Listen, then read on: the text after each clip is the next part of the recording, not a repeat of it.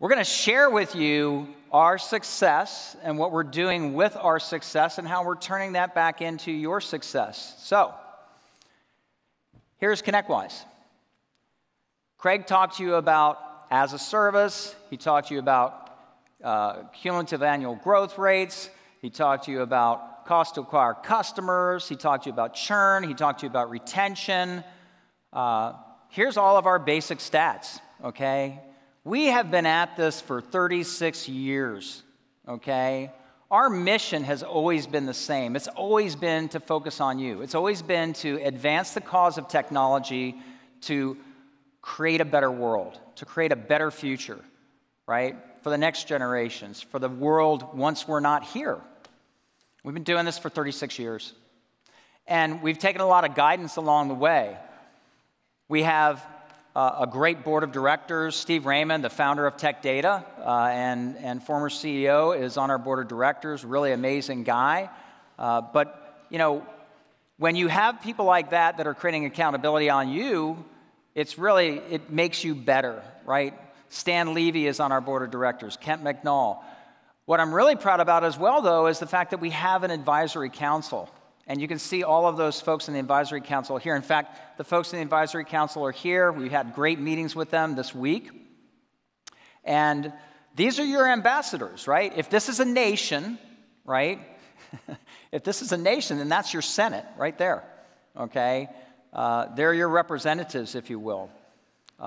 They influence us to spend money in ways that are good for you and help us to figure out where we can put these funds. So last year I got up here and I talked about our innovation fund, and we said it was going to be a $10 million fund. We've actually deployed $27.5 million of that fund already. You saw the Pitch IT. Michael Frazier won that. Congratulations, Michael. We've been doing these Pitch ITs throughout the year. The idea is to really encourage and bolster innovation. And I think it's doing its job. You know, we've made acquisitions this year and made investments in other companies like HTG, like you may have heard about our investment in a company called Perch, which we'll talk about in just a little bit.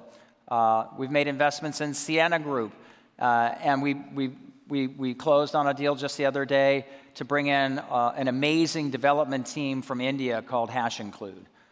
And so we're doing all of these things to provide a better future for you. And we're very excited to announce also that we're raising now a $60 million fund. We feel like we've done good things with this money. We've made great investments for the nation, for things that will make your future better.